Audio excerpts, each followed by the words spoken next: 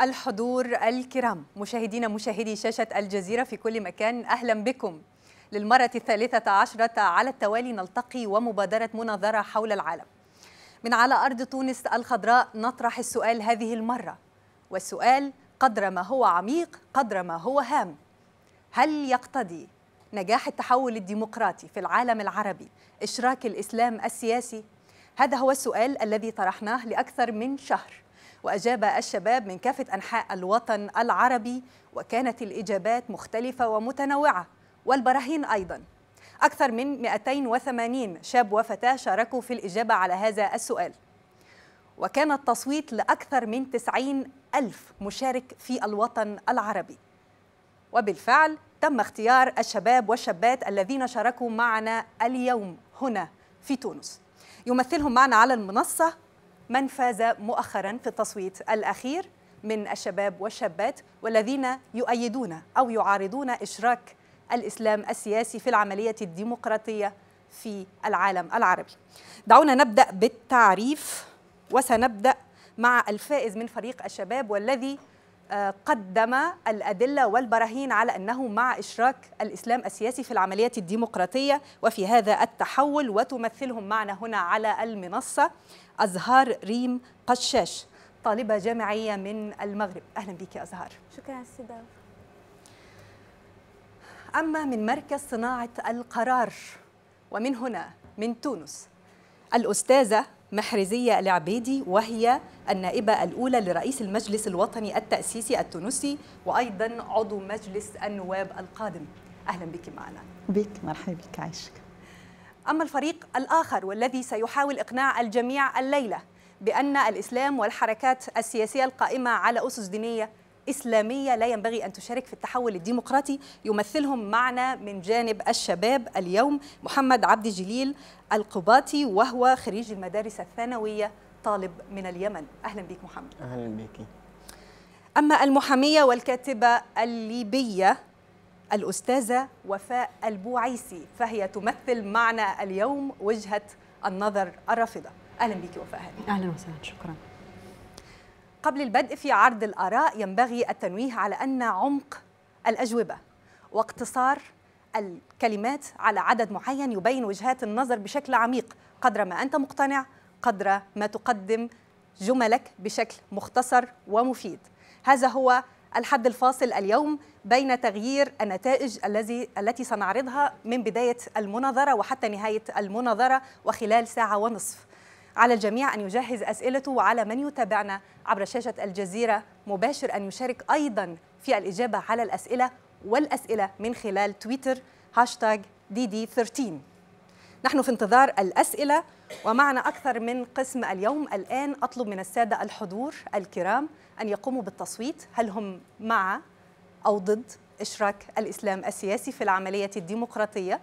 من سيصوت للفريق الأول رقم 1 والضغط على الاختيار أوكي، ومن سيصوت للفريق الثاني رقم 2 والضغط على أوكي. تفضلوا.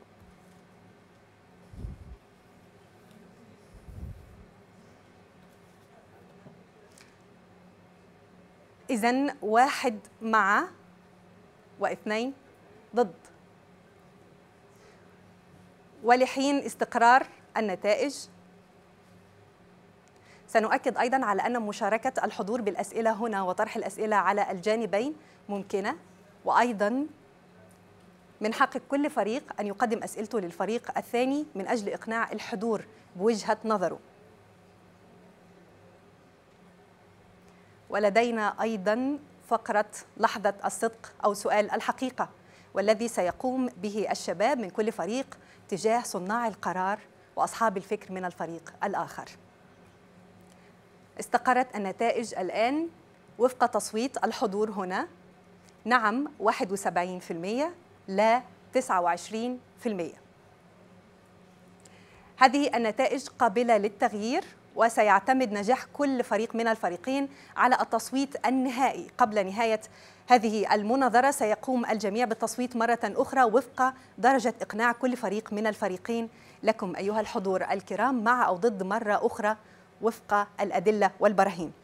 الآن سنبدأ، وعلى كل فريق أن يقدم براهينه ليس أكثر من 99 ثانية فقط من حق كل فريق على أن يقدم لنا لماذا اقتنع بوجهة النظر هذه وتبناه.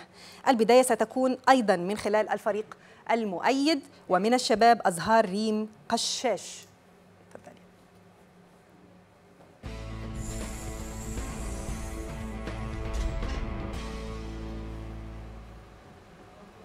أنا اسمي قشاش أزهار ريم من المغرب. الديمقراطية بمفهوم عام هي إشراك الشعب، هي حكم الشعب بالشعب لصالح الشعب. لذلك يقتضي ذلك إشراك جميع مكونات المجتمع بإيديولوجياتها المختلفة ومنظورها المتنوع. لذا سيكون من الإجحاف إقصاء فصيل يمثل جانب عريض من المجتمع له وزن وثقل هامان ويتمتع بطاقات وكفاءات تسمح له بخلق دينامية جديدة مفيدة للمجتمع. لا ديمقراطية مع الإقصاء، نحن نتفق على ذلك، والاختلاف يعتبر إثراء يجب الحفاظ عليه واستغلاله في إنجاح التجربة الديمقراطية.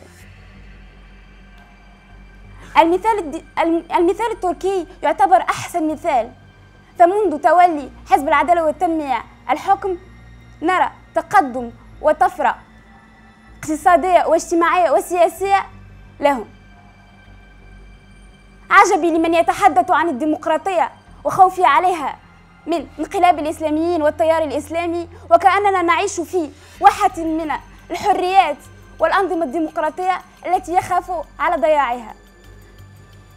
ما ضيرنا بعد أن جربنا جميع التيارات السياسية، وبعد أن جربنا كل ما هو موجود في الساحة، على أن نعطي للتيار الإسلامي أو الأحزاب ذات المرجعية الإسلامية حقها في المشاركة في اللعبة الديمقراطية، في اللعبة السياسية. شكرا. من أزهار ريم قشاش إلى محمد عبد الجليل القباطي، وسيقدم وجهة النظر الأخرى. محمد.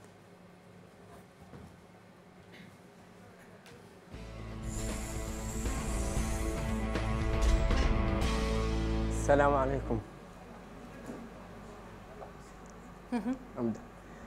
محمد القباطي من اليمن. بداية من يحب أن يبحث عن الحقيقة ينبغي له أن يتعمق في المفاهيم، فالديمقراطية على عمومها لا تقبل الإقصاء، ولكن إن استقصينا بعض الحالات نجد أن هناك حالة إقصاء، نأخذ مثالها إقصاء الحزب النازي في ألمانيا بعد الحرب العالمية الثانية، وكان ضرورة لإكمال سير النهج الديمقراطي في البلاد، وفعلا نجحت بإقصاء النازيين. نأخذ أيضا من أمثلة أخرى، يعني مثال أقصد هنا دائما ما يرتبط فكرة إقصاء التيار الإسلامي بوجود الإرهاب، فإن أقصينا التيار الإسلامي سينتشر الإرهاب. هذا غير منطقي نهائيا. نحن في اليمن من بعد خروج الدولة العثمانية حكمنا بالإسلام السياسي، ولم تحكمنا دولة مدنية ولو لشهر واحد، ومع ذلك تعتبر اليمن موئلا للإرهابيين والجماعات التكفيرية. هذا جانب. الجانب الآخر تجارب الإسلام السياسي في العالم العربي والإسلامي كانت تجارب فاشلة لم تحقق فيها مطالب الشعوب. وجدنا التجربة الإسلامية في السودان جاء بانقلاب، وإلى الآن يعيشون في دكتاتورية بالغة الشدة. أيضا ذكرنا في اليمن، نحن نعيش في اليمن في إسلام سياسي لم نحكم بحكم مدني إطلاقا، وكان حكم، ونرى أن هناك تخلف كبير. في هذه الخلاصة أن التيار الإسلامي السياسي مبني على لبس في مفهوم الدولة في الإسلام. وشكرا. شكرا محمد. الأستاذة محرزية العبيدي ستقدم وجهة النظر. السلام عليكم. مرحبا أستاذة. يقول المثل: ليس من سمع كمن رأى، فما بالك بمن سمع ورأى ومارس. كيف نحكم على ضرورة أو إدماج وإشراك الإسلاميين في التجربة الديمقراطية بالنتائج؟ إذن ببساطة سأعطي المثل. في تونس شارك الحزب الإسلامي وهو النهضة في الانتقال الديمقراطي، ورغم الاعتصامات ورغم أزمتين سياسيتين خانقتين، ورغم التحديات الكبيرة مثل الإرهاب ومثل المسألة الأمنية، فقد نجح هذا الحزب من جهته، وهو مكون أساسي في الحكم، في إنجاز دستور يحفظ الحريات بل يرقي من سقفها في تونس، وإن شاء الله هذا مثال للعالم العربي كله، أنه حافظ على السلم الاجتماعية، بل أكثر من ذلك رئيس حكومته وهو إسلامي كانت له الشجاعة أن يعلن الجماعة الإرهابية أنصار الشريعة كإرهابية وأن يطبق عليها القانون. ثالثا وهذا الأهم، برغم كل الصعوبات سار بالبلاد إلى انتخابات، وكانت انتخابات ثانية مشهودة لها بالنزاهة، والأهم من ذلك قادة هذا الحزب هنأوا الفائز فكرسوا الممارسة الديمقراطية. هذا فقط يعطينا مثل على ضرورة إشراك الأحزاب الديمقراطية الإسلامية في الانتقال الديمقراطي لنجاحه. وشكرا. شكرا. من محرزية العبيدي إلى الكاتبة والمحامية الليبية الأستاذة وفاء البوعيسي، لطفا.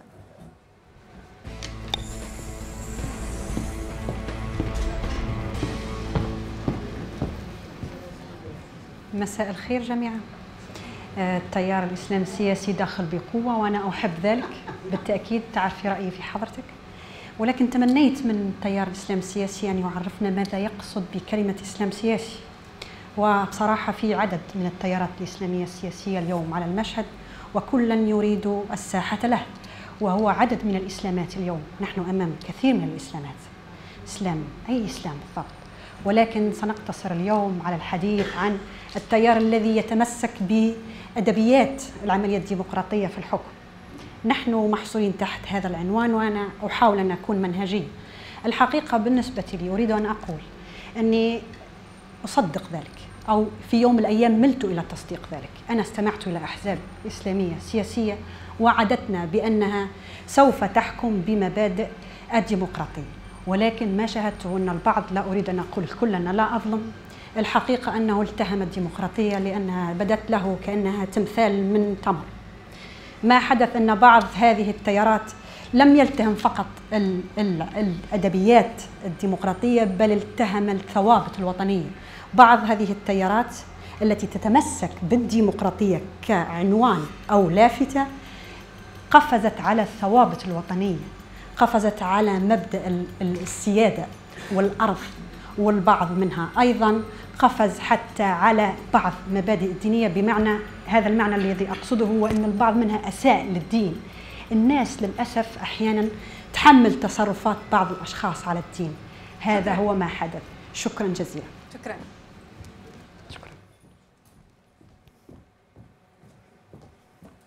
كان هذا التعبير المبدئي عن وجهات النظر، والتي دفعت كل شخص من الفريقين أن يدافع عن وجهة النظر هذه، ويدعوكم أيضا للاعتقاد فيها. ولكن الآن سنبدأ من خلال سؤال مبادرة مناظرة. هل يحق لنا أيا كنا أن نضفي الصبغة الدينية المقدسة التي لا تحتمل الصواب والخطأ، ولا تحتمل الممارسات الغير الأخلاقية، إلى السياسة والتي تحتمل قراراتها دائما الصواب والخطأ، وتحتمل أيضا وجود ممارسات غير أخلاقية؟ هذا هو السؤال الأول، وأقدمه للأستاذة محرزية. هنا فعلا يجب أن نفهم مفهوم معنى السياسة. السياسة ليست هذا التعريف السلبي.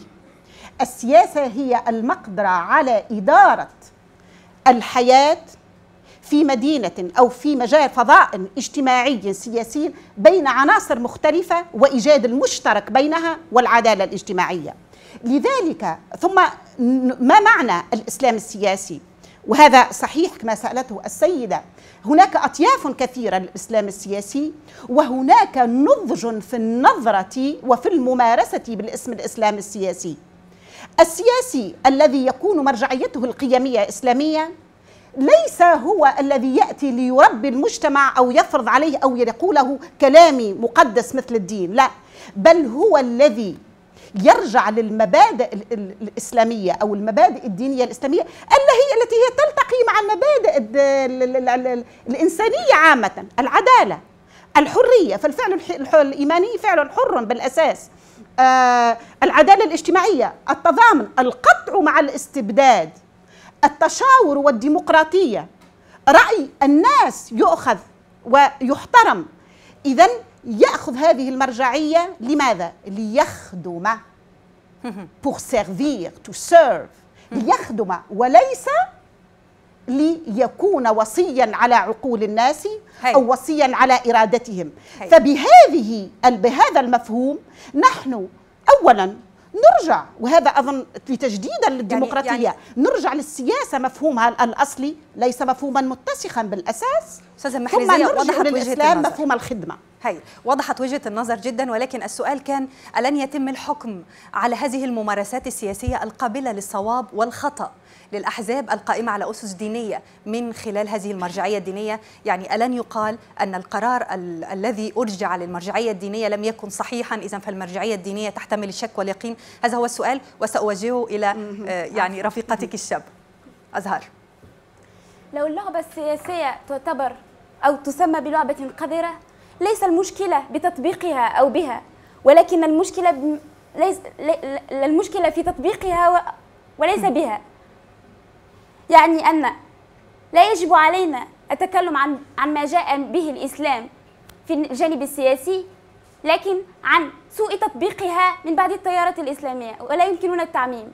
يجب علينا مناقشة الأفكار وليس الأشخاص. أزهار، أنا لا أتحدث مرة أخرى عن المبادئ الإسلامية، أنا أتحدث عن القرارات السياسية التي تتخذ تحت مظلة دينية. ألن يتم الحكم على هذه القرارات من خلال هذه المظلة الدينية؟ طبعا، المسألة ليست أن القرارات السياسية لا تؤخذ تحت مظلة دينية. عندما أكون أنا لدي مرجعية قيمية إسلامية، لا يعني أن قراري السياسي هو قرار مقدس، أو أنني يعني في قدسية النص الديني. لا، هي مرجعية. مثلا المبادئ الإنسانية السامية عندما نرجع لها، مثل العدل، مثل الصدق، مثل النزاهة، هي مبادئ إنسانية. نعم، مبادئ إنسانية. هل عندما يخطئ السياسي وهو يرجع إليها فهل نضر بمنظومة العالمية لحقوق الإنسان؟ هل يضر هذا بمفهوم الديمقراطية؟ أعتقد أن العمل السياسي هو عمل إنساني واجتهاد إنساني، وليس عمل له قدسية دينية. لذلك علينا أن نحدد لماذا ما معنى يتم إضفاء الصبغة الدينية من خلال كلمة إسلامي على هذه الممارسة السياسية. يعني الآن لم نصل إلى هذه النقطة. لا سيدتي، لا يضفى عليها صبغة دينية، إنما تضفى إليها مرجعية إلى قيم مشتركة، وهذه القيم المشتركة لا نشترك فيها، يشترك فيها السياسي الذي يقول قيم الإسلامية هامة مع مجتمعه، نعم، ومع الإنسانية. هناك تقاطع كبير بين القيم الإنسانية والقيم الإسلامية، وليس أبدا الفعل السياسي ليس فعل مقدس، هو فعل إنساني. هايل. إذن إن كانت القيمة بحد ذاتها هي قيمة إنسانية، لماذا ننسبها مرة أخرى إلى الإسلام؟ علينا أن نقول الحزب الإنساني السياسي أو ما إلى ذلك. هذا السؤال ربما سيطرحه الكثيرون، وسنجيب عليه عندما نعود مرة أخرى لنفس الفريق مع الأستاذة محرزية. ولكن وفاء هانم. شكرا جزيلا. في البداية يعني تعرض الطرح إلى بعض الارتباك، لا بأس. أجاب الطرف الأول يعني إجابات عديدة حتى وصلنا معه إلى خلاصة أنا أعجبت بها.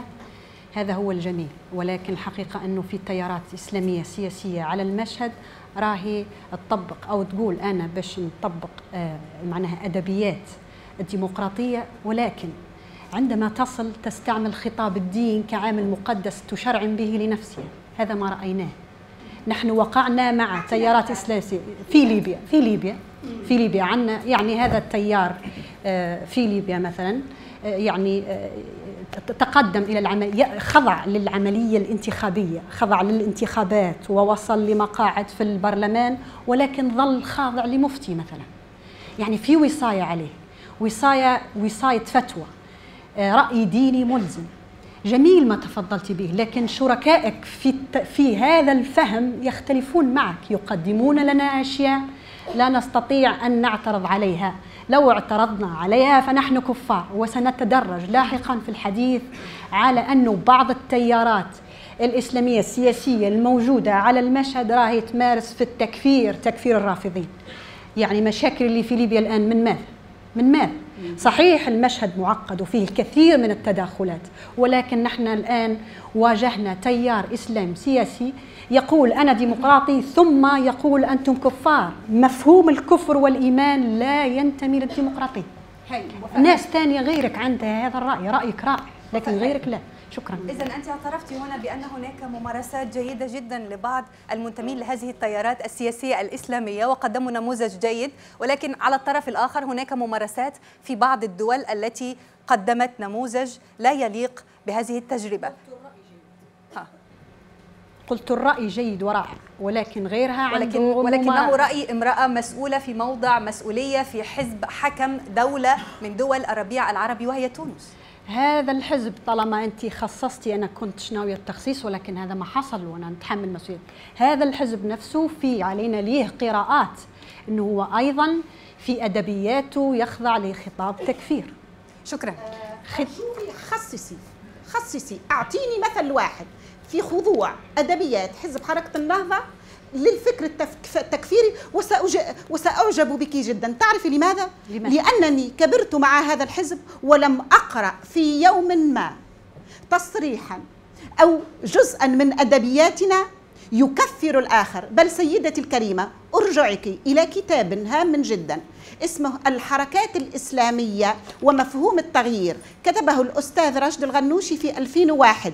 ينقد التكفير وينقد أن يستحوذ المقدس على السياسي، فتصبح الحركات الإسلامية إن سقطت في هذا جزء من المشكلة وليست من الحل، ويرجع الفعل السياسي إلى مكانه أنه فعل إنساني. وسيدتي الكريمة اطلعي على الفصل عدد 6 من دستورنا وسوف ترين أن من تبنى حرية الضمير كانت كتلتنا وكان رئيس حزبنا. شكرا. فأرجو أن تطلعي على أدبياتنا قبل أن تقولي أنها تكفر. شكرا. يعني أنا عايز أعرف محمد ليك أي إضافة قبل ما نرجع؟ حقيقة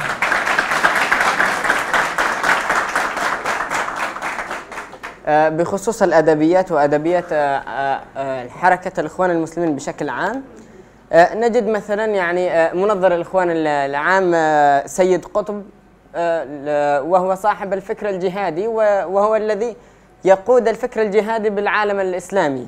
أيضا لدينا ابن تيمية والذي أشاد به راشد الغنوشي في كتاب القدر عند ابن تيمية، وأشاد به ابن تيمية، وكلاهما يعني أصحاب أفكار تكفيرية تقريبا أخرجوا أغلب المسلمين من الملة. هذا بخصوص الأدبيات. أما بخصوص تفضلت السيدة محرزية عندما قالت الخلفية الإسلامية والمبادئ المشتركة مع الإنسانية، فما الذي سيضيفه كلمة إسلامي أو مبادئ إسلامية إن كان مثلا ما تقوله قد يتوافق معها أفلاطون في مسألة الأخلاق واليوتوبيا الأفلاطونية؟ هذا شيء. أيضا مسألة الخدمة الإسلامية، نجد مثلا جماعة الخدمة، جماعة فتح الله كولن في تركيا التي كانت تعيش في ظل النظام العلماني وفي حكم العسكر ومش في حكم أردوغان، وكانت هي التي تقريبا نستطيع أن نقول هي التي نشرت تعاليم الدين الإسلامي وفتحت المدارس والجامعات الإسلامية في ظل عدم وجود حكم إسلامي فعلا. يعني كان اللي يحكم هو الجيش والعلمانيين في تلك الفترة في تركيا. شكرا. إذن محمد يقدم نموذج النورانيين في تركيا وجماعة فتح الله جولان التي قامت بممارسة الدعوة والتعليم بعيدا عن السياسة لمدة طويلة جدا. إذن من هذه النقطة ربما سنطرح أيضا نقطة أخرى. طبعا سيدتي الكريمة، حضرتك يعني أنت اللي تفضلتي بذكر السيد راشد الغنوشي. نعم، ولكن حقيقة أنه السيد راشد الغنوشي في كتابه مثلا هذا كتاب النقد، كتاب القدر فقه ابن تيمية صفحة 7، الرجل حمل على المعتزلة، كفر الناس. الرجل تكلم لحظة خليني نكمل لو سمحتي. لا يا مدام، لا سمحتي مدام تكلميش في دوري، معلش النظر بعد سامحني. قالوا لي مناظرة، في المناظرة نجم باش نكمل فكرتي، كانت كل شوية بتقطعيني ما عادش نكمل فكرتي ولا تكملي فكرتي. فعلى أي حال يعني في كتابين مرجعين للسيد راشد الغنوشي تحدث فيهم الرجل بوضوح، قال فكر المعتزلة هذا اللي هو يقدم العقل على النقل فكر معناها منحرف كافر. يعني الرجل أيضا تناول بوضوح الصفحة 7، أنا كاتبة هذه الصفحة إذا حبيتي ترجعي لها، يعني تكلم عن الإسلام الأشعري السائد في المغرب العربي بالكامل وفي قطاعات واسعة من الدول العربية. قال هذا تقليد بغيض وسيء. هذا الرجل قالها، الجملة هذه موجودة، أنا أعطيتك الصفحة. السيد راشد الغنوشي وليه التحية، هو رجل مجتهد بطريقته الخاصة، لكن عندي ملاحظاتي معناها لا تعفيه، هذه هي الديمقراطية الآن، صح ولا لا؟ هذا السيد في كتاب آخر هو عبارة عن سلسلة مقالات اسمها برامج الفلسفة وجيل الضياع، حتى الاسم قاسي شوية، جيل الضياع. راهو تكلم عن المتصوفة بأنهم هم أيضا شوية يعني عندهم شطح في الكفر. يعني السيد راشد الغنوشي يعني تحدث عن ابن تيمية، قال هو من حقه يقول هذا الكلام، من حقه أن يمتدح الشخص الذي يريد، لكن عندما تمتدح أحد اترك لنا مساحة ندخل معك في جدل اللي تحكي عليه أنت. أما عندما تغلق هذه المساحة علي فأنت الآن لم تعد يعني ديمقراطي كما لحظة تجي بسرعة. وفاء هانم، ربما نحن خرجنا عن إطار مناظرة وأن الإجابات لم تكن موجزة، ولهذا سنتوقف عند تبادل وجهات النظر وفق قراءات حول أحد المؤسسين والأفكار المؤسسة هنا لحزب النهضة في تونس. ونحن لا نتحدث عن نموذج معين في دولة معينة بعينها، ولكن نتحدث عن العالم العربي بشكل عام. وقبل أن نكمل في هذه النقطة وجهات النظر من خلال الكتب، دعونا نرى أيضا مشاهدينا الذين يتابعون الآن المناظرة والأسئلة التي وصلتنا عبر تويتر #DD13. الإسلام أساس مبادئه النبيلة تنظيم حياتنا سواء بالجانب السياسي أو الاقتصادي أو الاجتماعي، وهي ما يحفظ حقوق البشر. إذن هذه فكرة مؤيدة لوجود المبادئ الإسلامية والأحزاب القائمة على مبادئ إسلامية. وأنتم أيضا تستطيعون تحضير الأسئلة الآن.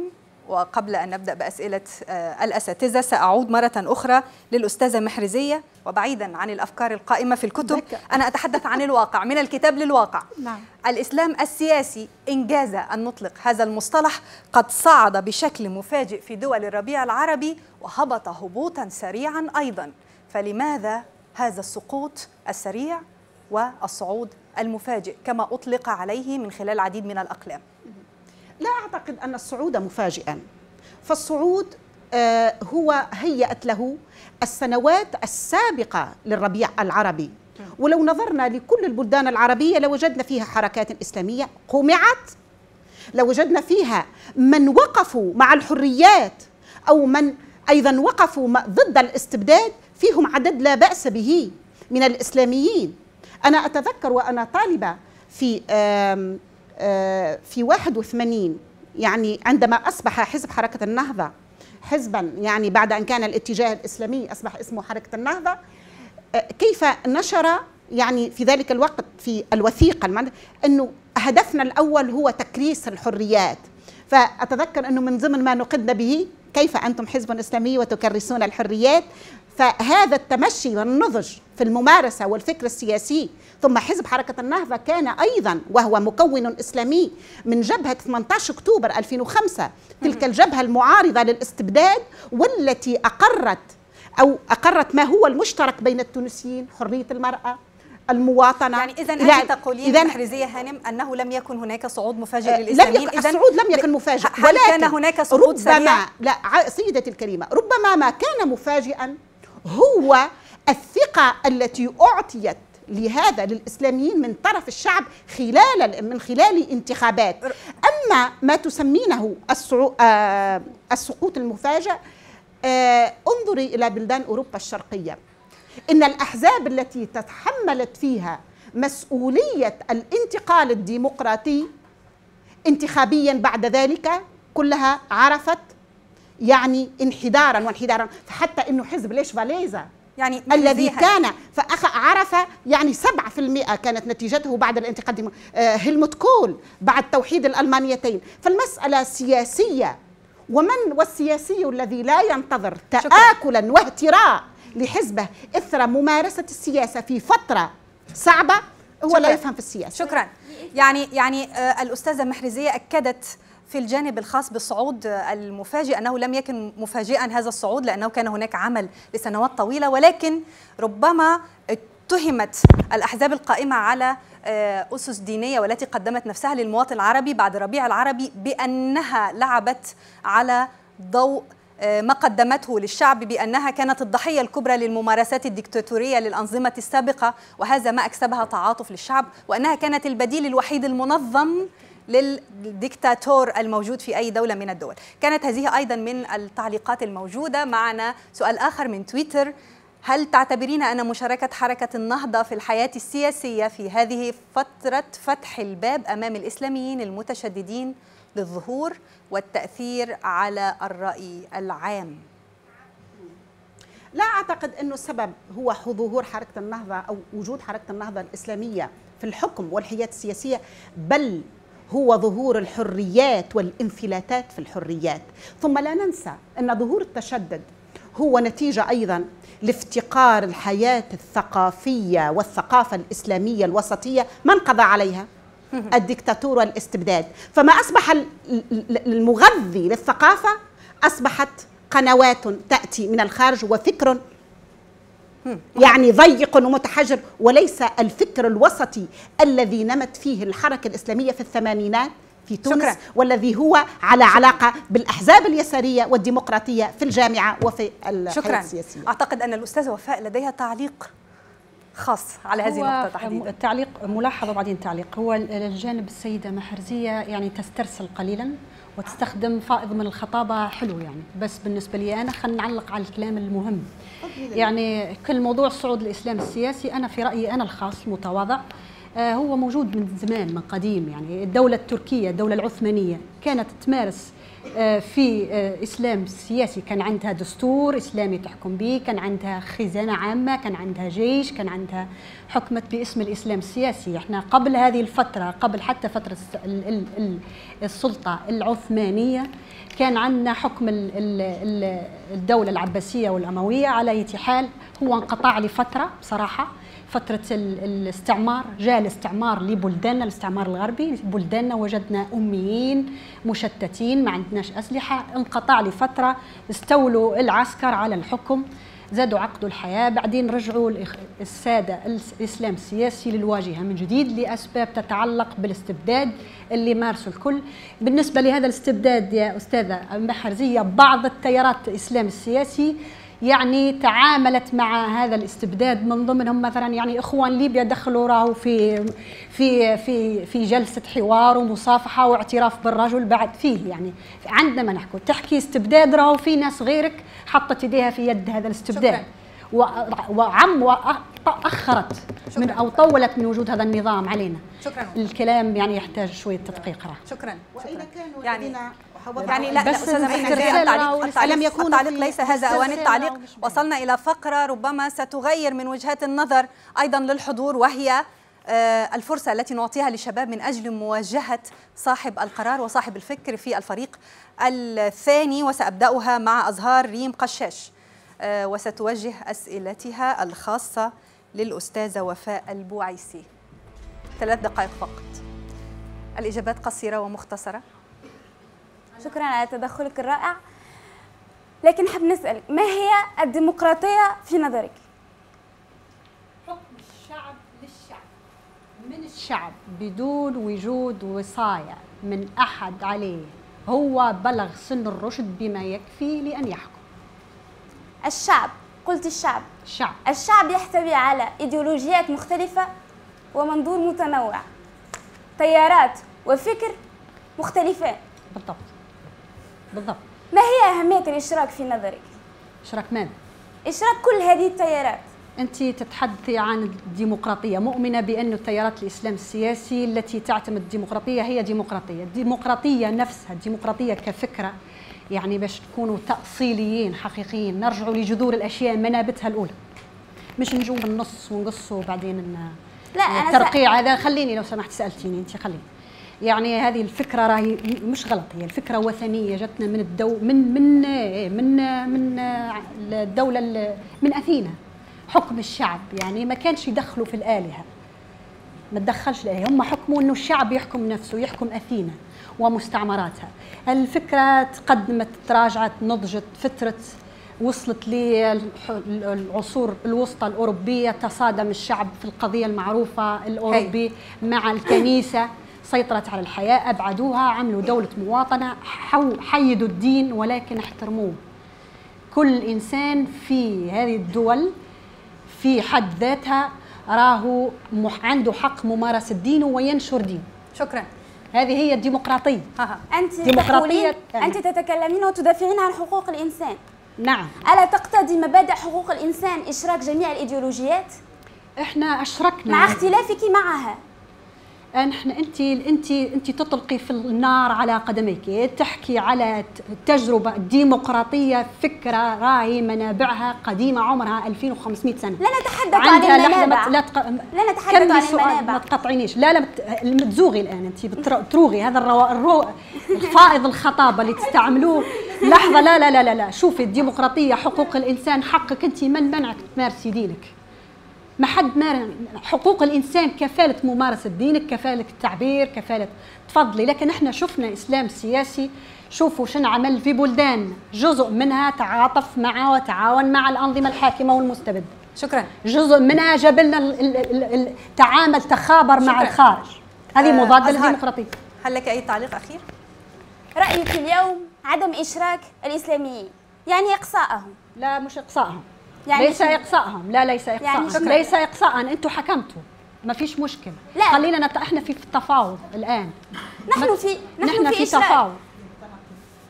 تناقض واضح في رأيك، لكن الأحزاب الإسلامية كانت الوحيدة التي سمحت بالتناوب. حزب النهضة مثال بعد الانتخابات الثانية أزهر سمح للاسف اخوان ليبيا ما سمحوش بايش معنى. انا اعتقد ان حضرتك راه ما تديروش انفسكم مثل، راه احنا عندنا لحظه توليفه. الحقيقه او الصراحه قائمه على مبدا الاقناع من خلال التسلسل المنطقي للاسئله. اعتقد ان أزهار حاولت ان تقدم فكره لماذا تسعون الى اقصاء فصيل قائم على مبادئ دينيه او وما الى ذلك ان كنتم تؤمنون بالديمقراطيه. والأستاذة وفاء حاولت أن تقدم على الجميع أن يلتزم بحريته في ممارسة شعائره الدينية وأن ينتمي للدين الذي يحب، ولكن بعيدا عن ساحة السياسة التي تقدم النموذج الديمقراطي. الجمهور له الآن الحق في سؤال الطرفين. تفضل. الاسم والسؤال موجه لأي فريق؟ سؤال مختصر. أحمد بن نور، الأخ من اليمن. هو قبيل عطى أمثلة على الأنظمة العسكرية، ما عطاش على الإسلامية، خاطر هو كان رجع للتاريخ يلقى الأنظمة الإسلامية إذا تشبت يعني شبث بدينها نجم يعني تنجح، وهما قاعدين يعني هو يدعى يعني بصريح العبارة إلى الإقصاء. يعني ما نتصورش إنسان ديمقراطي يعني بصريح العبارة، ماذا بيه يعني يعطي أمثلة في طريقها يعني. شكرا. جميل. أطلب من الجميع فقط من سيقدم السؤال إلى الفريق المعارض أن يرفع يديه حتى نركز الأسئلة. تفضل. الاسم وسؤال سريع. السلام عليكم. الحسين سولان من اليمن. سؤالي موجه للدكتورة وفاء. ألا يعد الإقصاء إخلال بمبدأ مهم جدا من مبادئ الديمقراطية التي تعتمد في الأساس إلى إشراك الجميع؟ هذا السؤال. شكرا. سنأخذ الأجوبة قبل أن ننتقل للأسئلة مرة أخرى. إجابات سريعة. هذه السيدة سأبدأ من محمد. أوكي. جميل. أنت تقصد النازية صحيح؟ نعم. هي أقصيت النازية ليس لأنها نظام عسكري، أو هي أقصيت لنظامها الأيديولوجي الفكري. أيضا أقصيت الفاشية لنفس السبب، الأيديولوجية. الإسلام السياسي هو أيديولوجية وليس دين، فنحن إن أقصينا الإسلام السياسي سنقصيه لأيديولوجيته. لا ننسى أيضا أن له تنظيمات عسكرية أو مسلحة، وهذا يعني لا يخرجه أيضا من التشبيه بالنازية والفاشية. شكرا. شكرا. وفاء هاني. السيد حكى عن إقصاء، أني أنا نمارس إقصاء. هذه السيدة اللي أمامكم بشحمها ولحمها عايشة من 6 سنوات في هولندا بسبب الإقصاء، بسبب نقد فكر ديني. حصلت على فتويين، يعني أكثر من هيك شيء. فتوى أيام النظام القذافي، طبعا كان متعاون مع سادة من التيار الإسلامي السياسي، دخل معاه في مصالحة فحب يصفي خصومه ويعمل له مشاكل. لقيت نفسي في هولندا طالبة اللجوء، عندي فتوى. هذوم جزء منهم من اللي واردة أسمائهم في الفتوى انتقلوا الآن للمرحلة، عبروا هم يعني سريعين مرنين، ينتقلوا من مرحلة إلى مرحلة، وصلوا لمرحلة أخرى وأصدروا فتوى أخرى تكفير ضدي للمرة الثانية. عندي فتويين تكفير، جماعة أوقاف بنغازي اللي تاخذ في أختامها وتوقيعها من القذافي، وعندي من الصادق الغرياني. شنو تب؟ وين الإقصاء؟ وين؟ أنا نمارس في الإقصاء إنسان، يعني شنو اللي نمارسوا فيه احنا إلا الخطاب واللغة، أما هذا الطرف الآخر يمارس ضدك التكفير. التكفير معناها أنك أنت في أي لحظة ممكن تقتل، لأن في ناس تعطي أذنها لهؤلاء الأشخاص لأنها تعتقد أنهم يأتوا بخطابهم من السماء. هذا الخطاب موجود في كثيرين دفعوا ثمن. الحكم على هذا هو الإقصاء اللي كلمني على الإقصاء. إذا أنت تعترضين على الحكم على ممارسات سياسية وشخصية لبعض الأشخاص من خلال الوجهة الدينية، ونتجه إلى التكفير وهو ما لا يليق بأن نسلب من شخص حياته. أنا سريعا. حقيقة تأثرت كثير. شكرا سيدتي لأنك يعني ذكرتي بهذا. أنا ومن مبادئ الإسلامية لو حدث هذا في بلادي لوجدتيني بجانبك، لوجدتيني بجانبك، لأننا يجب كلنا أن نرفض التكفير. ولكن قفي مع من كفرهم راشد الغنوشي في لا يا سيدتي، لا يا سيدتي، معلش لا يا سيدتي، ماشي يا كاركة، لا السيد راشد الغنوشي لم يكفر أبدا. ماسكة يا سيدتي لم يكفر. هذه ليست نقطة الحوار. لا عفوا، هو نقد تيارا فكريا ولم وإلا سنرجع إلى كل من كتب على أهل الرأي وأهل الحديث ونقول كفروا بعضهم. الجملة التي لا لم إنما آلياتك في القراءة مخطئة. أنا أقول ما يميز أقول لك أنا حقيقة تعثرت، كلفيني حياتي في قراءة مخطئة. لا سيدتي، حياتك أغلى من كل شيء، وهذا ما وقفنا ضده في تونس. شكرا. هو وقفنا ضد التكفير كلنا، وخاصة حزب حركة النهضة. فقط أقول لك سيدتي موقفك انفعالي أكثر منه فكري. شكرا. اتجاه التيارات الإسلامية. يعني أعتقد أن التعبير عن الأفكار في ساحة مناظرة ولأكثر من 13 مرة في الدول العربية كان من خلال الحوار الراقي الذي يحترم حق الآخر في التعبير، وهو ما سنحرص عليه حتى اللحظات الأخيرة. الآن ننتقل إلى بعض الآراء التي شاركت عبر الإنترنت من الدول المختلفة لمدة ثواني قصيرة، ونرى الشباب خارج حدود هذه المناظرة من كافة أنحاء الوطن العربي ماذا قالوا، ونعود لنستكمل الحوار. أنا أرفض بشدة أن الديمقراطية الحقيقية تتطلب وجود التدخل الإسلامي السياسي، بينما أن الديمقراطية الحقيقية لا يمكن أن تتدخل بها الأجنبي. أرفض تماما إقحام النصوص الدينية بالسياسة والتلاعب بها والمفاوضة عليها من أجل الوصول لأغراض ومصالح وتوجهات معينة. التيار الإسلامي السياسي لا يمكن تهميشه أو استبعاده، لأن القيم والمثل التي يمثلها هي الأقرب للمواطن العربي دون تصنع أو تكلف. وشكرا. أرى أن عدم إشراك أي تيار سياسي في العملية الديمقراطية يعتبر فشلا للعملية الديمقراطية، لأن الإقصاء لا يجب أن يمارس على أي من القوى السياسية بغض النظر عن توجهاتها. يجب فصل الدين عن الدولة، لأن إشراك النزعة الإسلامية في العالم العربي يخوض دون التطور الديمقراطي.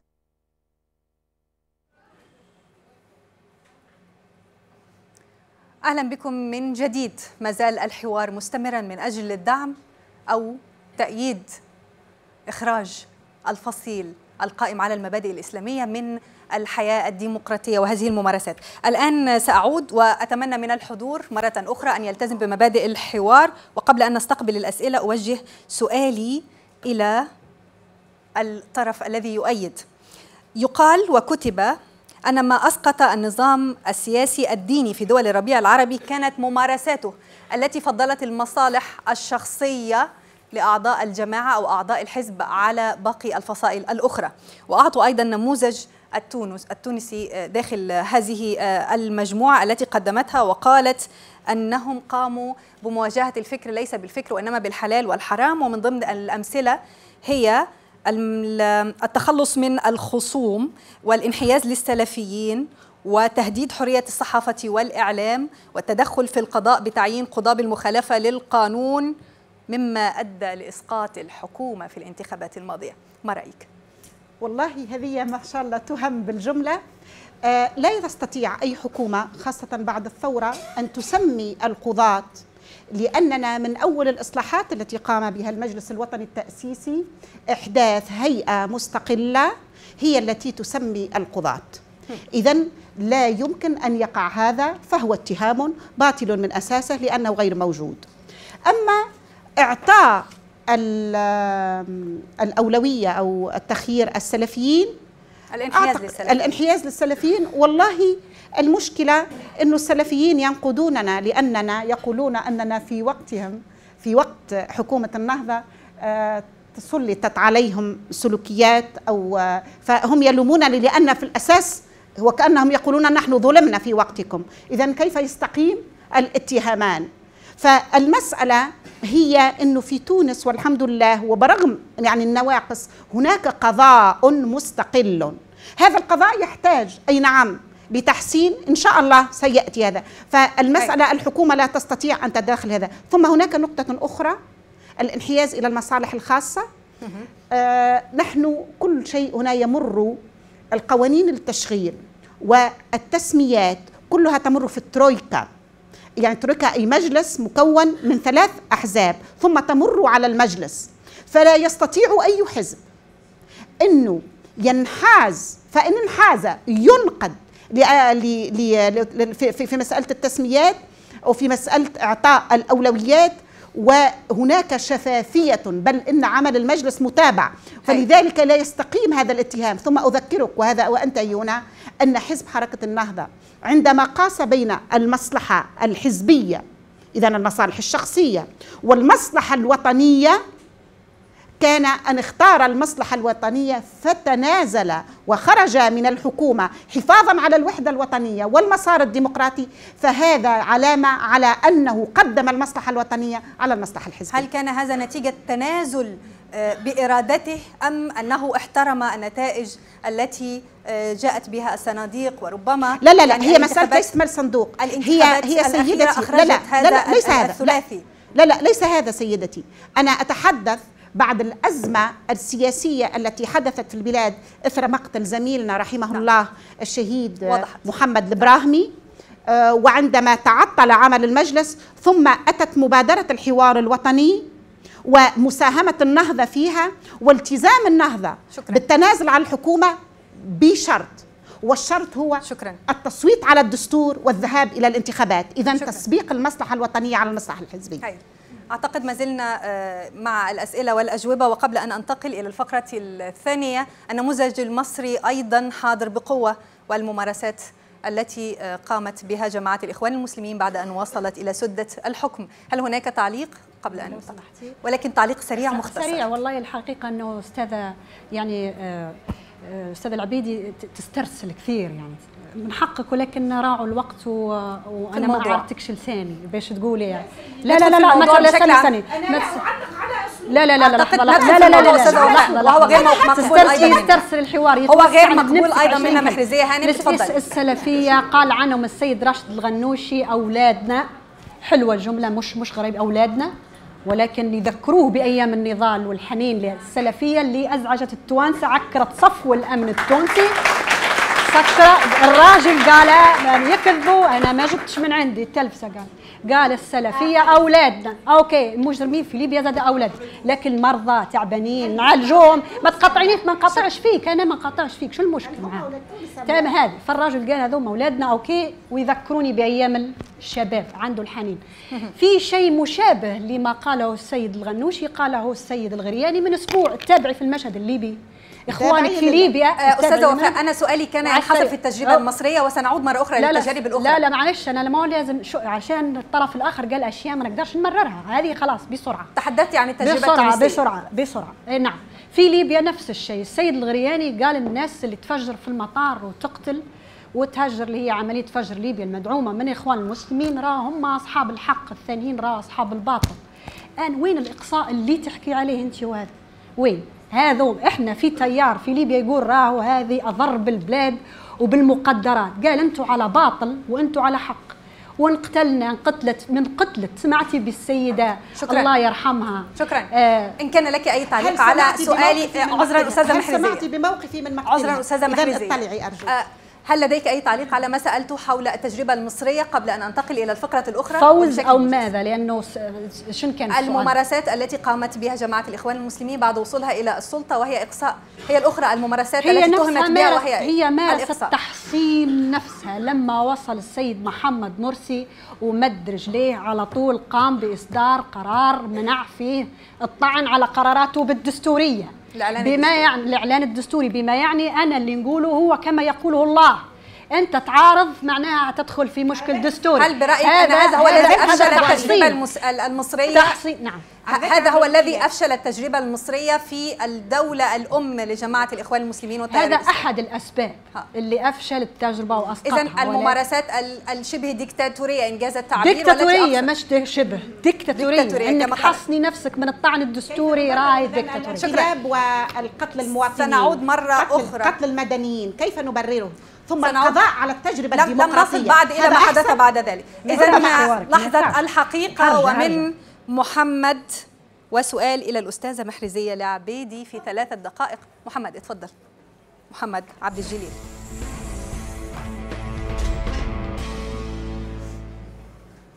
الحقيقة أنا سعيد أني سأقدم سؤال لحضرتك ما يشبه الاستجواب بمجلس التأسيسي. أنت لم يكن لديك الفرصة للرد على مسألة أدبيات حزب النهضة المنتمي لجماعة الإخوان في مسألة سيد قطب. كيف تنظرون لفكر سيد قطب؟ هو منظر الإخوان المسلمين وهو صاحب الفكر الجهادي. شوف ولدي، لازمك تعرف تاريخ الإخوان المسلمين كحركة عالمية. سيد قطب لما دخل السجن وتم اضطهاده جاب ذاك الفكر كما قلت أنت الجهادي. نحب نذكرك هنا اللي في داخل المنظومة هناك من رد عليه، وهو صحيح اسم من أسماء الإخوان، ولكن لو عرفت مثلا كيف تطور التيار الإسلامي في تونس لعرفت أنه تطور من خلال فكر آخر ومرجعية أخرى، هي مرجعية المدرسة الإصلاحية التونسية الزيتونية، وينقد فكر سيد قطب إن لزم نقده، فهو لا يعني أنه شيء مقدس لا ينقد، بل ينقد كثيرا خاصة في التضارب مع المجتمع. جميل. لكن أنتم هنا في المغرب العربي تقريبا أكثر انفتاحا من المشرق الذي تتخطفه السلفية من كل جانب، فحتى أصبح أكثر عنفا وأصولية. لا يمكن أن تؤخذ المثال التونسي كالمثال اليمني أو المصري أو السعودي أو في أي منطقة في المشرق العربي. عفوا، هو يتحدث بشكل عام أستاذة محرزية على التجربة بشكل عام على نعم هذا ما قلت العربي وليس في تونس. نعم يعني. ولذلك بينت لك أن هناك مشارب أخرى. تقول لي أن المشرق تتخطفه التجربة السلفية. طيب أسألك، هل هذا من فعل حركة الإخوان العالمية؟ أعتقد أن التيار السلفي له مشارب أخرى، بل اتضح لنا مؤخرا أن هناك من ينمون التيار السلفي هم من أعانوا على القضاء على التيار الإخواني. لكن من أدبيات الحزب أنها دعوة سلفية، من أدبيات إخوان المسلمين أنها دعوة سلفية. هي حسن البنا اتخذ السلفية مصدر أساسي. سيد الكريم، يجب هنا أن نرجع إلى المفاهيم، وأنا أستاذة أيضا لا المفهوم السلفي في الملك فيصل كان الحسن البنا كان لديهم كتاب بأسس الجهاد لحسن البنا أتذكره. ولكن هنا أريد أن أقول لك ما معنى كلمة سلفية، لأن السلفية الآن أصبحت لها مفاهيم متعددة، بل لها يعني أقسام متعددة. فأن نقول مثلا السلفية تقريبا كل مسلم يستطيع أن يقول أنه يتبع السلف الصالح. فالرجاء نعم السلف الصالح، فحدد مفاهيم المفهوم السياسي أم المفهوم اللغوي. طب سؤال أخير، كيف تفسرين فشل التجربة الإسلامية السياسية في السودان التي أصبحت تجربة استبدادية وهي ولدت من رحم الإخوان المسلمين؟ أنتم هنا تتكلمون عن حرية بينما لدينا تجربة حكم فعلا حصلت من الثمانينات كانت انتهى الوقت. ومحرزية هانم يعني أعتقد إن كانت مختصرة. الإشكال في السودان، وأنا أقول لك نظرة مطلعة، الإشكال في السودان هي بنية الدولة. الدولة مربوطة بالقبلية، الدولة مربوطة بعديد من التقسمات. فالإشكال ابني هنا ليس في الإيديولوجيات، الإشكال هو بالأساس في بنية الدولة. وأحيلك على عمل هام جدا للدكتور محمد الغمجي إشكالية الدولة في الإسلام في السودان وبنائها يعني مختلف المراحل سواء كانت إسلامية أو غيرها. شكرا. ربما سيكون الرد الآن من كافة الناس التي سترسل إلينا أن هناك فرق كبير جدا بين ما هو موجود في الكتب وبين الممارسات الحقيقية على أرض الواقع بالنسبة للأحزاب والحركات التي تحمل صبغة إسلامية. وربما كانت التجربة السودانية مفاجأة للجميع، فقد مارست الاضطهاد الذي لم يمارس ضدها والعنف الذي لم يمارس ضدها. سنعود للأسئلة من جديد، ولكن تويتر لا تسمى ديمقراطية إذا تم إقصاء الطرف الأكبر في الوطن العربي، وإذا ما تم إشراكهم في الحياة السياسية فهذا قمة القمع للمعارضين. سؤال موجه إلى فريق المعارضة. يعني اللي يقصيك بالفتوى، اللي يقول لك أنت كافر إذا اختلفت معي في الرأي، هذا إقصاء ولا أنا عن فهم؟ إذا أنت مارستي نفس المبدأ وفاء هانم. لا أنا ما نصدرش فتوى دينية، ما نصدرش فتوى دينية، نصدر في رأي مدني عرضة للأخذ والرد معاك الآن. ممكن تفتي وتفكي وينتهي، لكن لما تجيبي لي فتوى مشفوعة بأقوال وتخريجات يعني مع في هذا الجو المشحون، هذا إقصاء، هذا مش إقصاء، هذا إعدام، قتل، هذا شكرا قتل فاعل. شكرا. يمكن محمد أيضا سيساهم في الإجابة على السؤال. محمد اتفضل. شنو؟ السؤال موجه إلى هذا الفريق. محرزية هانم. طبعا نحن عندما نقول إقصاء لا نريد أن نعود لتجارب سابقة كما كان الإخوان المسلمين المقصيين في تونس، لكن عندما نكون لدينا دولة علمانية هناك تحييد للخطاب الديني. هذا هو لب ما نريده من مفهوم عدم إشراك التيار الإسلامي السياسي، بألا يستخدم خطاب ديني في توجيه الشعوب الجاهلة. الحقيقة في المنطقة العربية الشعوب جاهلة تقريبا، يضحك عليهم بالخطاب الديني.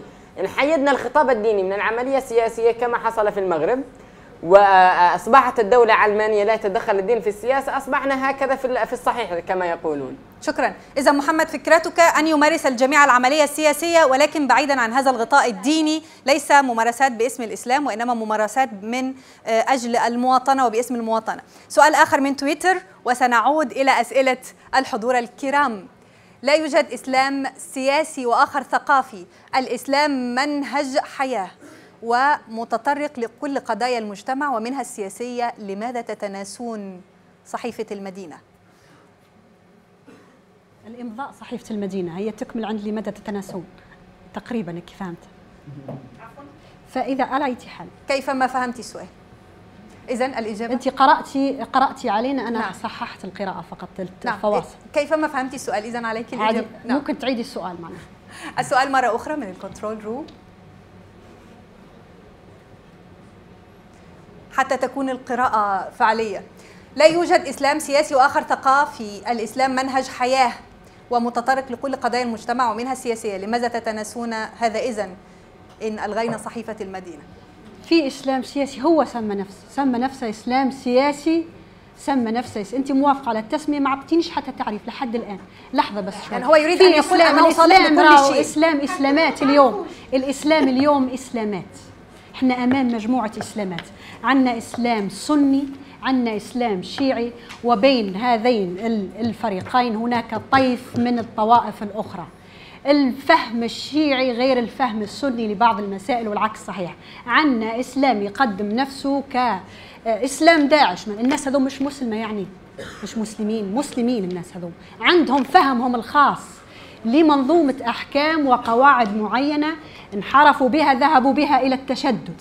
عندنا إسلام يعني يقدم نفسه كنموذج منفتح. إسلام ليبيا غير إسلام ماليزيا غير إسلام السعودية. الإسلام كل مكان يجي فيه يتفاعل مع البيئة. نعم. ويتدرج معها وتدرج معه.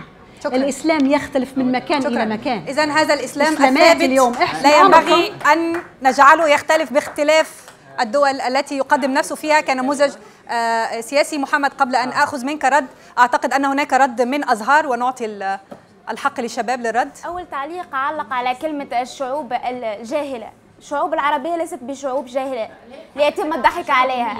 الشعوب الجاهلة، الشعوب الجاهلة تسمية جاهلة مستفزة لي أنا كعربية. حتى أنا عربي برضو يعني مش ولا يمكن ذلك. الشعوب العربية ليست جاهلة، أنا بعيد عن الجهل. ينبغي علي أو يجب علي أن أعترف أن الشعوب العربية تعيش جهل. صحيح. تعيش أمية ليس جهل فقط. ثانية واحدة أزهار، إذن أزهار أعتذر جدا المقاطعة، ولكن الشعوب العربية ليست جاهلة لأن هذا يمسنا جميعا ونحن نتفق عليه، ولكن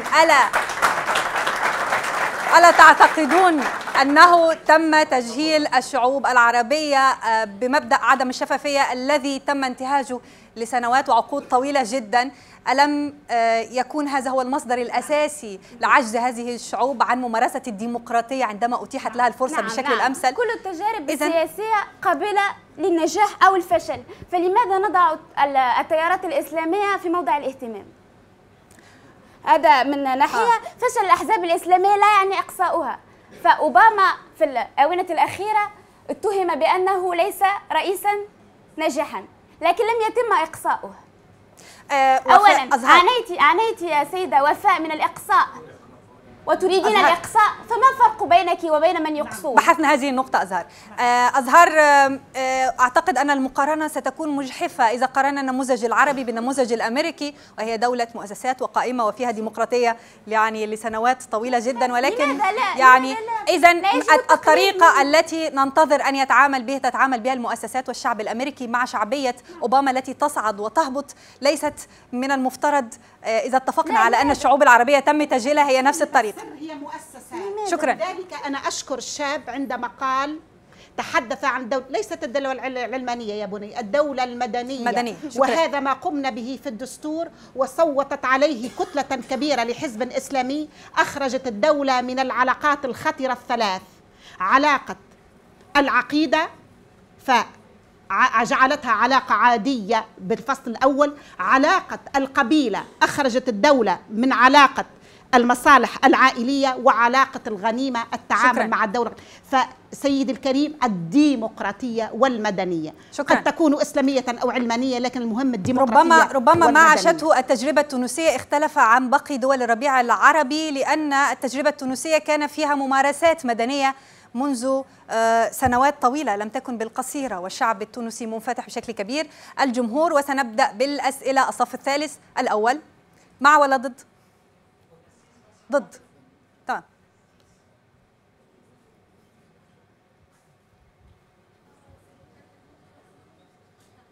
الاسم وسؤال سريع. السلام عليكم. وعليكم السلام. أمين الحميدي، طالب علوم شرعية جامعة الزيتونة. أهلا. الحقيقة عندي تعقيب على الأخ اليمني في يعني من منظور شرعي، مسألة التكفير. هو قال أن هو قال أن ابن تيمية الحراني يعني فكره فكر تكفيري، وأن الشيخ راشد الغنوشي هو عنده فكر تكفيري. هو ساوى بين مدرستين. الحقيقة هذين القطبين، السلفية والإخوان المسلمين. عفوا دعني أكمل. اسمح لي أنا أعتذر أيضا للمقاطعة، ليس هذا هو موضوعنا. نعم، فقط تعقيب ليست علمي. مناقشة الأفكار، لأن الأفكار التي قد وضعت وتم نقاشها على مدار سنوات لا نستطيع أن نجيزها في موضوع آخر، فلا تجور على حق موضوعنا الأساسي، المشاركة أو عدم المشاركة للأحزاب تحت مسميات سياسية. السؤال عندي، الرجل الذي يقول مثلا في كتبه، هو الأخ أعتقد أنه لم يقرأ كتب شيخ الإسلام ابن تيمية، صح؟ السؤال من فضلك. طيب السؤال، هل الرجل الذي يقول نحن كعقيدة أهل السنة والجماعة لا نكفر بالتعيين وأننا مأمورون بالدعوة قبل التكفير، هل هذا تكفيري؟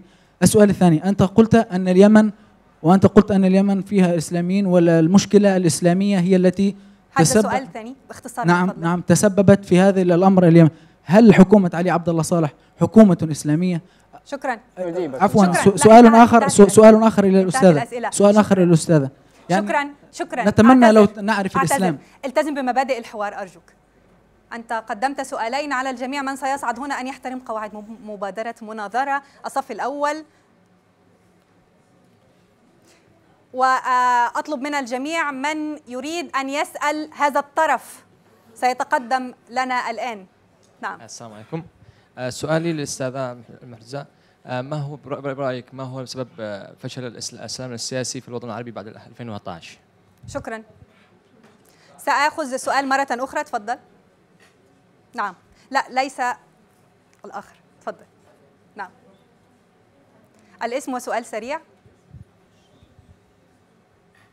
مرة أخرى أؤكد أننا نناقش مشاركة أو عدم مشاركة. السلام عليكم. وليست المبادئ الدينية. أنا اصطحبت الكاميرا معي إلى هذه المنصة، ذلك لأنني شاركت في الثورة التونسية وكنت شاهدا على كثير من الأحداث.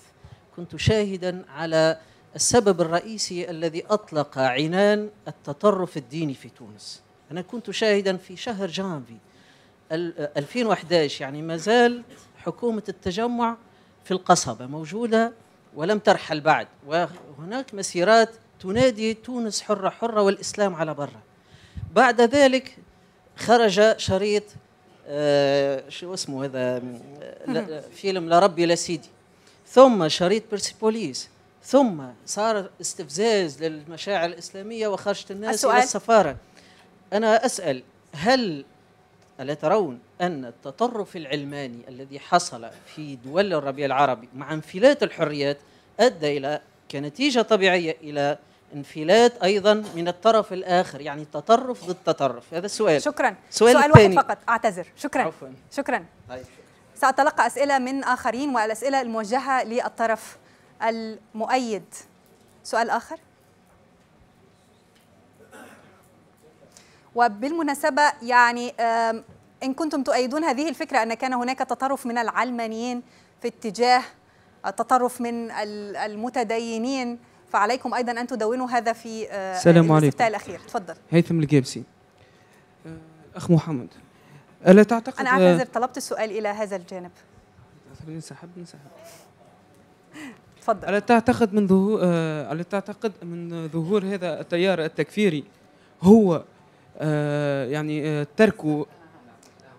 لا يوجد تيار تكفيري، لم نتحدث عن تيار تكفيري.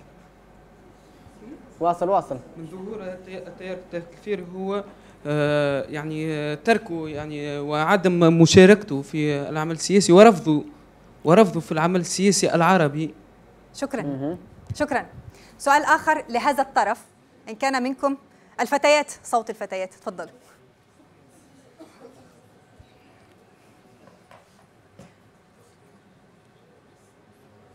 مشاركة خاصة من الحضور وأنا سعيدة بكم، ولكن مرة أخرى هذا الطرف لا يسعى للإقصاء ولكن يسعى لنزع الصبغة الدينية فقط عن هذه الأحزاب. هذا ما قالوه، ولكن السادة المشاركين، عذرا محرزية هانم، الأستاذ الذي شارك قال أن هناك تيارا تكفيريا أو هم يقومون بالتكفير، يعني أنا أردت فقط أن أصحح هذه المعلومة لأنه لم تذكر كلمة التكفيريين. تفضل. سيدة محرزية، إن كانت القوانين لا تأخذ صبغة دينية في الحكم، أنت قلت ستأخذ صبغة إنسانية، هل الإنسانية كلها يعني من الإسلام معناها رجم مثالا، نجم ناخذ الرجم مثال وأزهر، هل ديمقراطية وجميع الإيديولوجيات تختزل في الإسلام لأنك تتحدثين عن الإقصاء، في هذا إقصاء لكل الإيديولوجيات خلاف الإسلام؟ شكرا. الإجابة محرزية هانم، تفضل. ولكن أتمنى أن تكون الإجابة مشتركة بينك وبين الأستاذ لماذا فشل الإسلام السياسي 2012 هكذا قلت 2011 بعد 2011؟ أنا أجبت عن هذا السؤال وقلت أنه الأحزاب الإسلامية التي تحملت الحكم في هذه الفترة في فترة انتقالية صعبة فيها إشكالات عديدة، إذن هذا عامل من عوامل ربما التي جعلت التجربة صعبة وفشلت. ثم هل كان المشارك في هذا الفترة ديمقراطيا؟ عندما نرى كيف تم إفشال التجربة المصرية وكيف أنه انقلاب أعطى يعني واقع سياسي آخر، بل أكثر من ذلك تم قتل مواطنين مدنيين، وأنا أتكلم هنا يعني مدنيين، أي مدني يقتل، يعني كيف ويصمت على هذا. ثم لا تنسى أيضا سيد الكريم أنه أفشل هذا في بعض البلدان، أفشلت هذه التجربة، وكذلك هذه تجربة كما قلت في الأول إنسانية. إذا حدثت أخطاء في الإدارة، حصلت أخطاء، التركيبة القبلية لليبيا أثرت كثيرا، التجهيل الذي ورثه، والتجهيل يعني هنا أقصد ليس الشعب إنما ما أورثه نظام القذافي من قضاء على الدولة، مؤسسات الدولة، ومن قضاء حتى على مفهوم المواطنة، ساهم في تفتيت الوقت.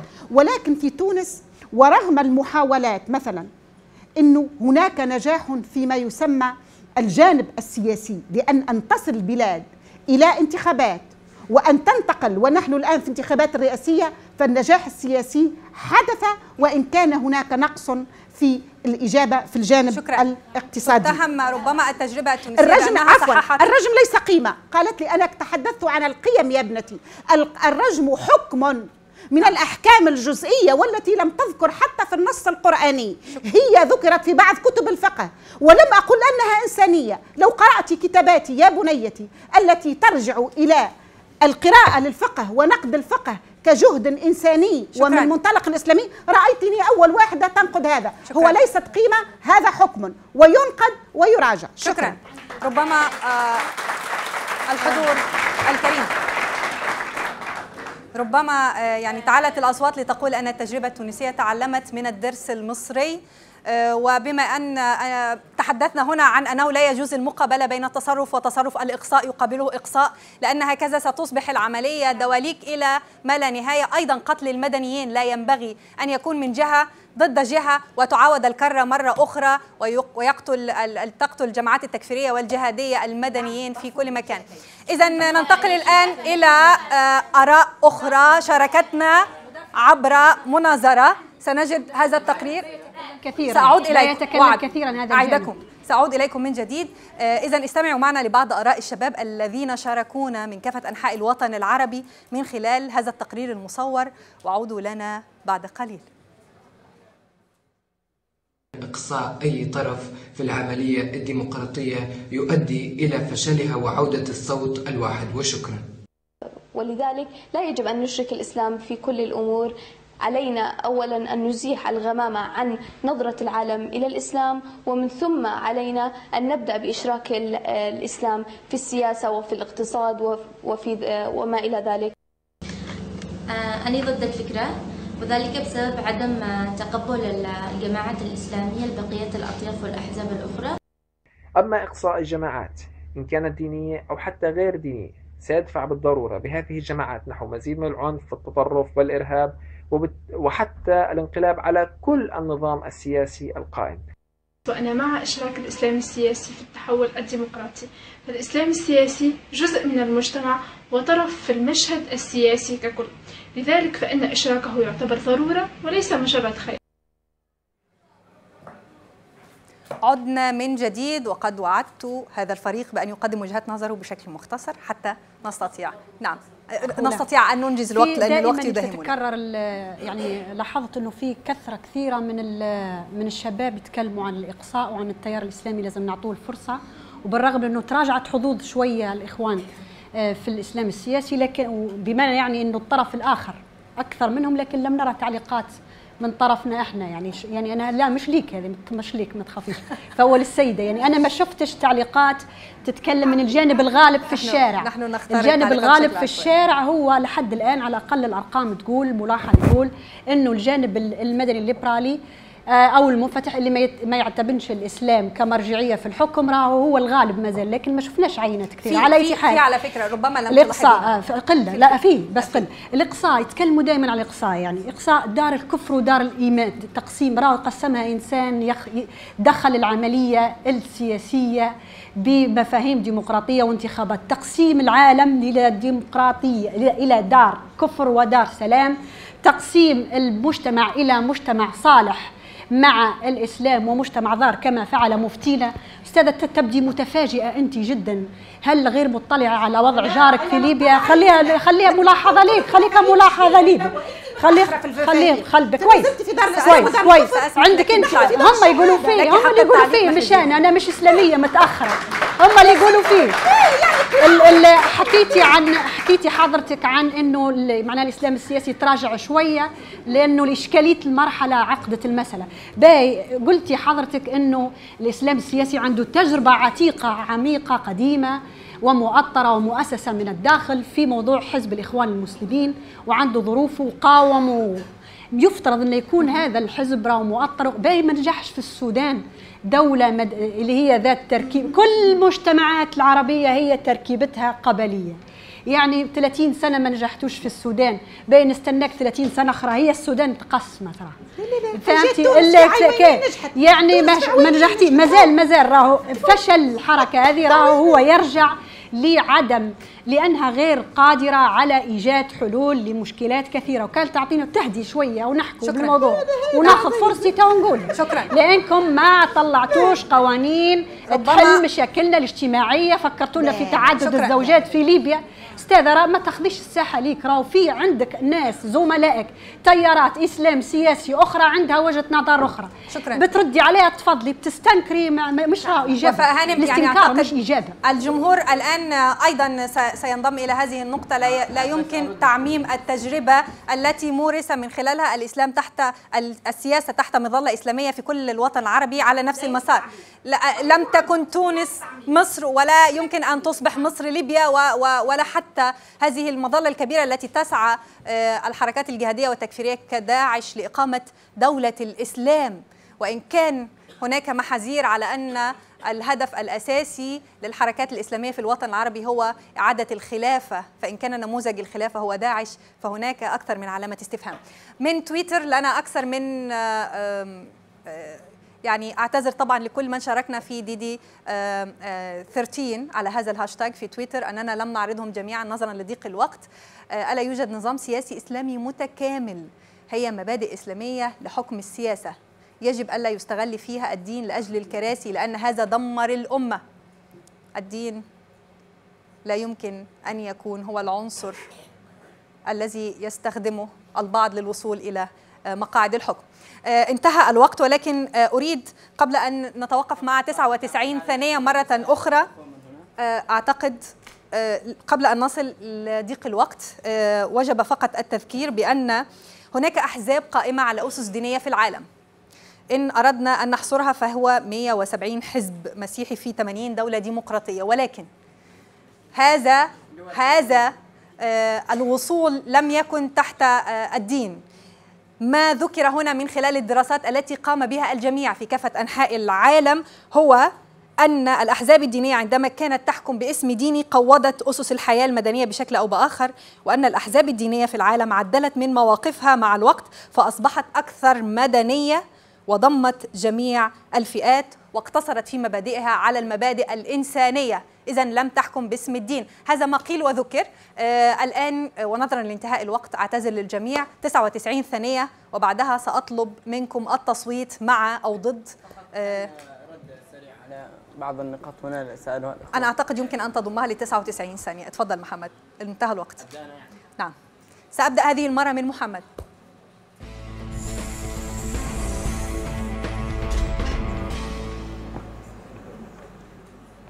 مفهوم الإسلام السياسي مبني على فهم خاطئ لمفهوم الدولة في الإسلام، هذا بداية. بعض الأسئلة التي طرحت علي في مسألة حكم علي صالح. الجماعات الإسلامية لم تحكم هي مباشرة، حكمت من بعد ثورة 62 حتى إقامة الثورة الأخيرة ثورة فبراير تحت غطاء نظام صالح. النظام الاجتماعي تقريبا كانت كلهم مسيطرا تحت الإسلام السياسي. المشاركة والإقصاء أشرت له سابقا في 99 الثانية، وقلت نحن في اليمن لم يقصى الإسلام السياسي قط، هو الذي حكم اليمن. حكم اليمن من أيام فترة الإمامة بعد الدولة العثمانية، وحكم بعدها تحت غطاء الأنظمة السابقة، ومع ذلك كان اليمن موئلا للإرهاب والجماعات التكفيرية. الإقناع محمد، الوقت باقي لسه. بالنسبة لابن تيمية، أنت عزيزي لو تقرأ كيف يتكلم عن المبتدع، وأن المبتدع يأخذ مجالات، فمن يسجن ومن يقتل ومن يعذب وعدة أمور، يعني يستغرب المرء كيف أن ينحصر الإسلام في ذلك الفكر الضيق ويرفض جماعات أخرى. أخيرا أخوتي، نحن ليس مع الإقصاء الذي كان موجودا في تونس في عديد من الدول. مسألة كون الدولة مدنية كما تفضلت السيدة العبيدي وتجنيب الخطاب الديني هو كفيل بذلك. الأحزاب الدينية موجودة في أوروبا لكنها لا تؤثر إطلاقا على الشعوب، فقط يكفي أن تكون الدول مدنية ويعيش الجميع بسلام. شكرا لكم. شكرا محمد. أزهار.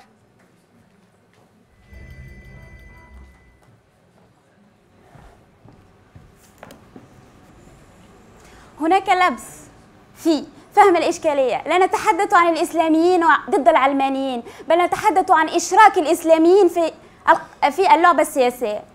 لا نطالب بتخصيص مقاعد للبرلمانيين الإسلاميين، بل نطالب في إشراكهم في الحياة السياسية، وهذا حق تضمنه حقوق الإنسان، حق الرأي والرأي الآخر. الإقصاء رأيناه في الجزائر سنة 1990. ماذا كانت نتائجه؟ قتل 200,000 شخص من جبهة الإنقاذ الإسلامي. العوامل الاجتماعية والاقتصادية والسياسية تختلف من بلد لبلد، لذلك يمكن للتيار الإسلامي أن يكون ناجحا في بلد، ولتيار علماني أن يكون فاشلا في بلد. لذلك سيدتي، وأحب الرد على من اتهمني بإقصاء الآخرين. أنا لم أقتل الآخرين، أنا شيدت بوجوب إشراك الإسلاميين. نعم، كل هذا من وقتها. اليونسكو في سنة 2002 ماذا قالت؟ غير أن الإشراك إشراك جميع الأطراف والإثراء بالاختلاف لن يكون إلا عاملا مهما في النهوض بشعوب العالم، وليس فقط بالشعوب العربية. لا يمكن لنا الحكم على الإسلاميين بعد مرور سنوات. ما حصل في ليبيا من تعتيم لا يمكن له الحكم. يجب إشراك الإسلاميين. شكرا. المحامية والكاتبة الليبية وفاء البوعيسي، و99 ثانية أخرى. شكرا.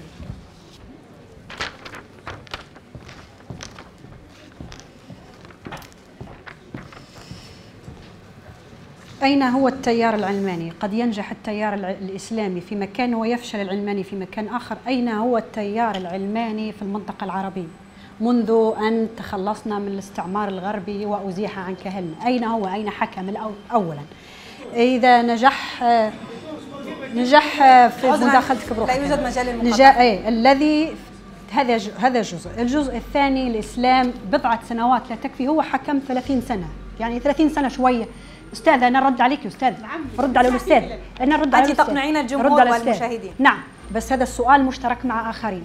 يعني الإسلام السياسي راه وجد في السودان، انقسم الآن السودان، فصل السودان، والأقليات في السودان لم تحفظ حقوق الأقليات، لا الوثنيين ولا المسيحيين، ولم تحافظ التيار الإسلامي السياسي في ذلك المكان على السيادة الوطنية، فرطت فيها بسهولة. وحكم أيضا في اليمن. اليمن كان اسمه سعيد، أصبح تعيس هذا اليمن. وحكم أيضا 25 إلى 28 سنة من الإسلام السياسي، وصلوا في كل مفاصل الدولة كلها تحت يديهم. باهي يحلوا المشكلة. هنا قبلية والله واجهتنا مشكلة، هنا تركيبة والله باهي. أنتم عمركم حوالي 80 سنة أو 85 سنة، ما عرفتيش تحلي مشكلة 30 عام هنا. وهنا صارت لك يعني معلش المواجهة ومكاشفة الذات مش باهي. الإقصاء عندما يكون مشفوع برأي سماوي يمارسه شخص قائم على سدة الفتوى، هذه مشكلة. لازم تاخذ التيارات الإسلام السياسي تبتعد عن الفزع أو القلق، وتدخل في حوار مع هؤلاء وتقفهم عند حدهم. مش تكتفي بالمناظرات وتستغرب في ليبيا بلد يحترق بسبب الإسلام السياسي. جارك. شكرا.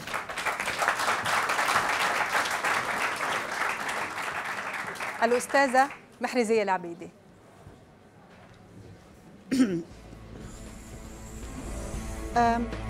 أينقص من قيمة الديمقراطية أو ينقص أيضا من قيمة الاشتراكية أو من قيمة العدالة وحقوق الإنسان أن بعض من مارسوها لم يكونوا في المستوى؟ لا ينقص هذا. أينقص من قيمة المبادئ الإسلامية والارتكاز إليها لتحديد مشروع مجتمعي، بل أكثر من ذلك رؤية اقتصادية وإيجاد مساهمة لحل إشكال ليست في بلد بل في العالم؟ من أنه بعض من مارسوها لم يكونوا في المستوى؟ إن الحكم والتعميم على كل الحركات والأحزاب والجماعات التي تتسمى بالكلمة بالإسلامية هو أول الخطأ. فإن التجارب تتأثر بالعامل الاجتماعي والعامل التعليمي والاقتصادي، وإن الديمقراطية ممارسة. ولقد أثبتت لنا تاريخ العالم العربي سيدتي، من حكم العالم العربي منذ الاستقلال، يعني 60 سنة، كان العروبيون والاشتراكيون والليبراليون، ولم يكونوا ديمقراطيين. فالديمقراطية هي تجربة مشتركة، وأول ما قام به الإسلاميون وما دعمناه في الفصل عدد 6 من الدستور، أتعرفين ماذا؟ أن نتعامل كمواطنين وأن ننبذ تماما تكفير الآخر، لأننا نريد أن نبني مع الآخر. هذا هو الإسلام السياسي الذي يتقدم نحو النضج في الممارسة السياسية مع الآخر وبدون إقصاء الآخر.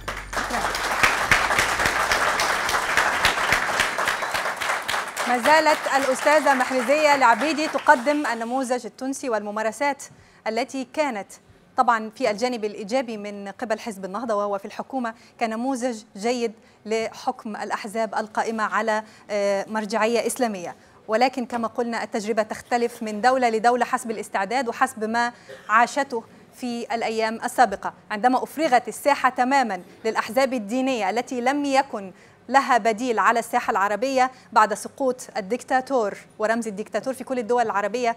كانت هناك يعني إنجاز التعبير خيبة للأمل في كثير جدا من الدول التي وضعت كل أملها، شعوبها وضعت أملها في هذه الأحزاب كما تذكر التقارير. ولكن هذا ليس للعامة، عليكم التصويت الآن وربما غيرتم في النتيجة. الفريق الذي يؤيد دخول ومشاركة الأحزاب القائمة على مبادئ وأسس دينية إسلامية في العملية الديمقراطية وما يسمى بالإسلام السياسي واحد وأوكي، والفريق الآخر الذي يقول أنه لا ينبغي مشاركة أحزاب تحت مظلة إسلامية في العملية السياسية، ينبغي فقط اعتماد مبدأ المواطنة 2 وأوكي.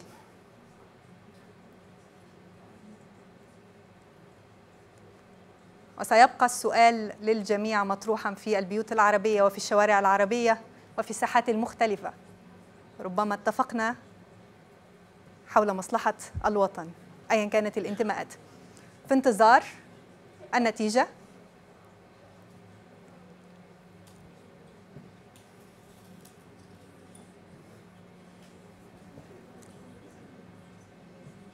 في الشهر القادم سنلتقي إن شاء الله في الأردن ومبادرة مناظرة وموضوع جديد يمكنكم متابعته من الآن حول المواقع المختلفة لمبادرة مناظرة، تويتر وفيسبوك وموقع مناظرة.com. من يرغب في الاشتراك من الآن فعليه أن يتابع. التصويت النهائي: نعم 64%، لا 36%، مما يعني فوز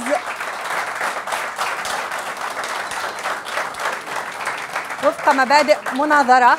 يعني هذا فوز الطرف الذي قال لا لمشاركة الأحزاب تحت مظلة إسلامية، لأنه استطاع أن يغير وجهة نظر بعض الحضور ورفع النسبة لصالحه حتى وإن لم تكن هي النسبة الفائزة.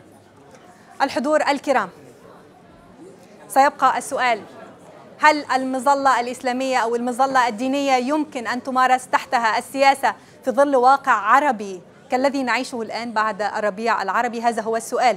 أشكر الآن وبعد انتهاء هذه المناظرة الحضور الكرام، وأشكر أيضا من مثلت الشباب الذين تسابقوا وعرضوا وجهات النظر وكانت قوية في مكانها. أزهار ريم قشاش الطالبة الجامعية من المغرب، شكرا أزهار. أما السياسية النائبة الأولى لرئيس المجلس الوطني التأسيسي التونسي التي شاركتنا النهاردة بالحضور وبوجهات النظر، الأستاذة محرزية العبيدي، فلك جزيل الشكر. شكرا لك. نموذج خاص للإسلام السياسي. الفريق الرافض والذي استطاع أن يقنع الحضور الكرام بتعديل بعض من مواقفه، الأستاذ محمد عبد الجليل القباطي الطالب اليمني، شكرا محمد. شكرا لك. أما الأستاذة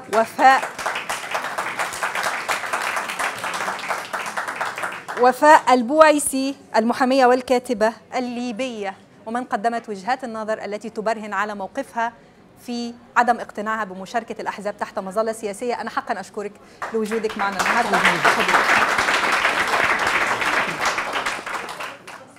مشاهدينا في كل مكان، الحضور الكرام، نشكر لكم هذه المتابعة وهذه المشاركة في مبادرة مناظرة، ونعدكم بطرح موضوعات وأسئلة للجانبين حتى نلتقي في هذه المساحة المشتركة التي تجمع الآراء لصالح الوطن العربي. شكرا جزيلا مرة أخرى وإلى اللقاء.